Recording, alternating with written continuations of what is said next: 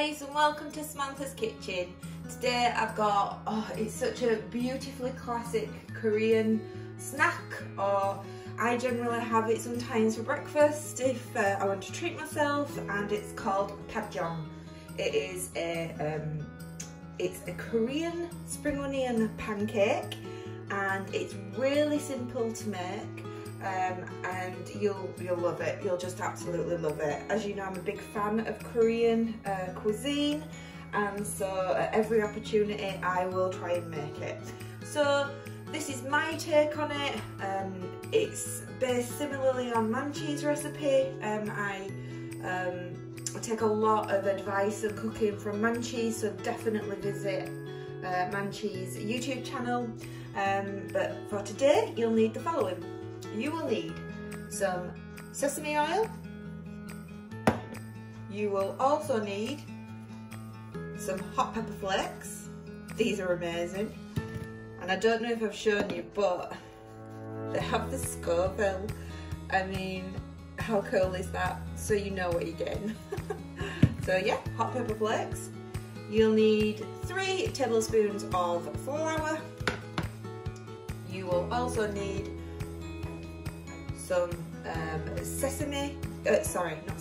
soybean paste. I'm using this. You can get it from any Oriental or supermarket. If you can't, or you don't have one around you, you can get it online also. So we're going to need a teaspoon of this in our batter that we'll make. You will also need some spring onions and garlic. You will need some water as well, but that's all you need, literally. Spring onions, garlic, and a few spices, and yeah, let's go, let's get cooking. Okay, as with everything, I always forget something. You'll need some sugar as well. You don't need a lot of sugar, but just a tiny bit. So what we're going to do is we're going to add just half a teaspoon of sugar into your batter mix. We are then going to add our soybean paste. You only need a teaspoon. It does add a real good flavour, each teaspoon like this, and it is really worthwhile grabbing some if you can. You will also need, now if you don't like things spicy, you don't have to put it in, but I love hot pepper flakes and I love spicy kick, so I'm just going to add some hot pepper flakes in there, probably about half a teaspoon. And then what we're going to do is we're going to mix this up, and we're going to create a batter for the pancake. So what we'll do is we'll just add a little bit of water at a time, and then just mix like this, making sure that we just get all that mixed in well, the sugar, the soybean paste, and I'll come back and I'll show you what kind of consistency you need, but add a little at a time and build up like this. Okay guys, this is the consistency. It is a nice pouring batter, and what I like to do is just to have a little bit of control, I like to put it in the jar that I have my water in. It's just so that when you're pouring it in, you've just got a little bit more control. So I will then just be able to pour that in nicely and not throw it everywhere. So we've got our spring onions now, and what we're going to do is we're going to cut them in about 5 centimetre lengths. So we're going to cut them about this, all the way up, and what we'll do then is in the pan we'll lay them all across the pan like so. I'm also going to finely chop this as well, and what I like to do is I like to sprinkle this on. However, you could real finely chop this and put it into your batter if you choose, but I'll get on and chop these.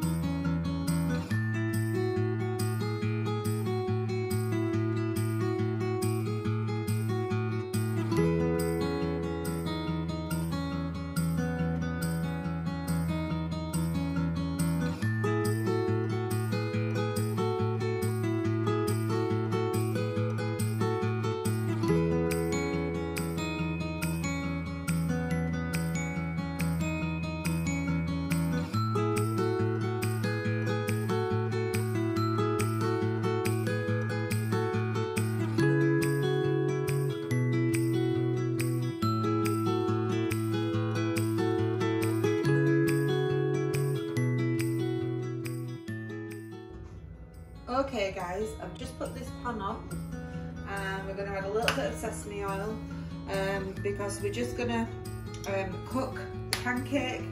Adding about 1.5 tablespoons into this. And I'm just going to coat the pan like so. I don't know why, but this pan doesn't stay straight. Anyway, so as you can see, I've cut now my spring onions, and what we're going to do is we're going to line them up like this into a kind of a straight line, making sure that they're quite even. Don't matter if they're a little bit more on the pan or not, you know, you can have them completely uniform, but I'm just going to make them a little bit more spread out, just so it adds a bit more coverage to the pan. And then we've got here the garlic, and I'm just going to sprinkle the garlic just in and around on this, sparsely as they say. Okay, we'll just put the rest of the ingredients in, like so. And then what we'll do then is we'll just turn this up just so the onions start to fry, and then it will be a case of adding our batter. Okay, so the spring onions have just started to fry now. They're just all getting infused with sesame oil, and what we're going to do now is we're going to add our batter, and we're just going to put our batter over the spring onions. And what we want to do is we want to make sure that we're coating all the spring onions, because we want to create a pancake. So we need to make sure that those spring onions are not going to move or separate or anything like that. So we'll just make the pancake like that, and you might have a little bit left over, and you could put it in if you want, but I don't think there's any need, as long as your spring onions are all covered like that. And what we're going to do then is we're going to cook it for about 5 minutes on each side. The key with the pancake is you don't move it too soon. That's your main key. So we'll keep cooking this, and I will make some dip. So you can have whatever dipping sauce you like. You could even have tomato ketchup if you wanted, but I'm just going to use some light soy. Just put in here about 2 tablespoons of light soy. I'm also then going to use some sriracha. I love sriracha, and I just think it complements it really well. I'm going to add here about a tablespoon. Then I'm also going to add some hoisin,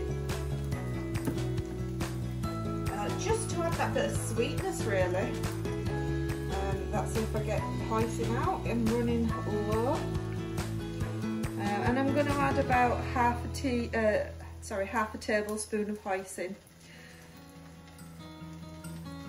I think this is completed now. I think it needs to be thrown away. And then we're going to add some sesames. Just a sprinkle of sesame. I'm going to give that a good stir around, and that's how quick and easy the dip is. Okay, so moment of truth. Let's see if this pancake will move. Yes, it can. And as you can see, the batter is almost cooked through on the top side of it. Now, it may break, it may not. I think it might break. We will see. But I plan to try and turn this over. I think it is going to break though. In fact, I'm going to make the decision to cut it down the middle and turn it over like this. It might be tricky because we've got the spring onions that are all the way through, but don't worry too much. As long as you make that clear line.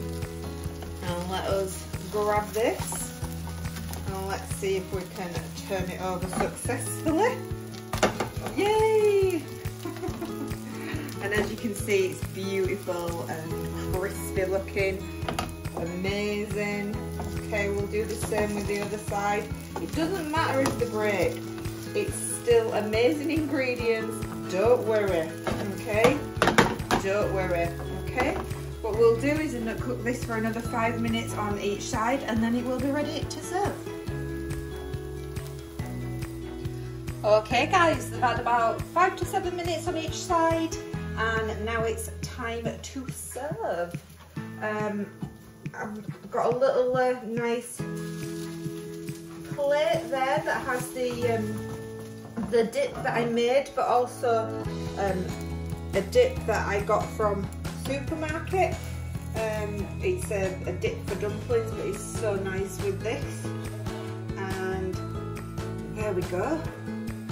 Amazing, eh? So, beautiful spring onion pancake from Korea. Really simple to make. Absolutely delightful. I think it's time to try this. In fact, I've got a little bit still left in the pan. So I'm going to try this here. Ooh, let's try it with the dip that I've got. Oh, it's so good. It's so good.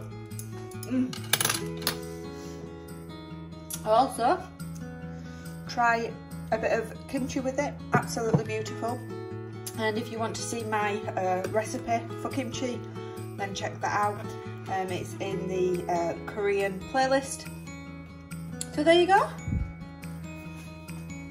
Korean spring onion pancake. Pajeon. If you like this video, please like and subscribe and hit that notification button. And stay safe everyone. Bye.